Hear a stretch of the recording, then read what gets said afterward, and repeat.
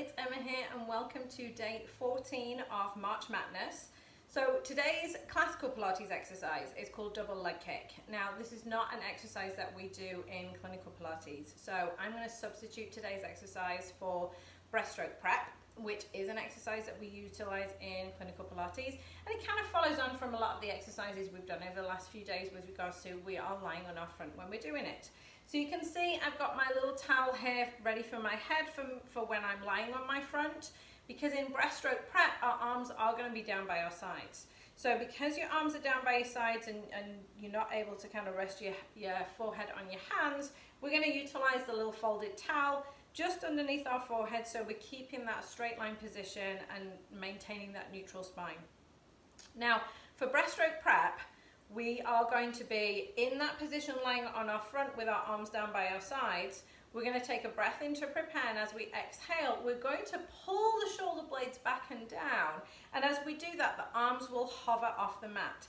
I don't want you to think about lifting your arms up. It's not a lifting of the arms up to the ceiling. It's more of a drawing back and down of the shoulder blades, which will make the arms just hover off the mat. It's going to be a fraction of an inch. It's going to be low. It does make me think of Iron Man though, so I sometimes do call this the Iron Man exercise, but that's just me. I think maybe because I watched Iron Man 2 the other day with the kids, it could be that. So I'm now going to show you the exercise. So again, engaging through the core as we roll down onto our front. Head is going to be resting on the towel and arms down by your sides. Breath in to prepare, and as we exhale, we are engaging through the core and the pelvic floor. Just move my hair a little bit. Breath in to prepare as we exhale. Hover the arms. Inhale to hold. Exhaling back down.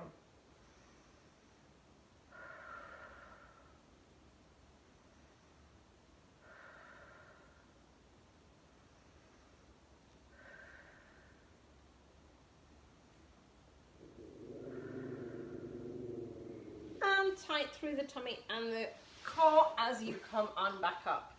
Bez has seen somebody outside and so is voicing his concern. He's protecting me at the moment.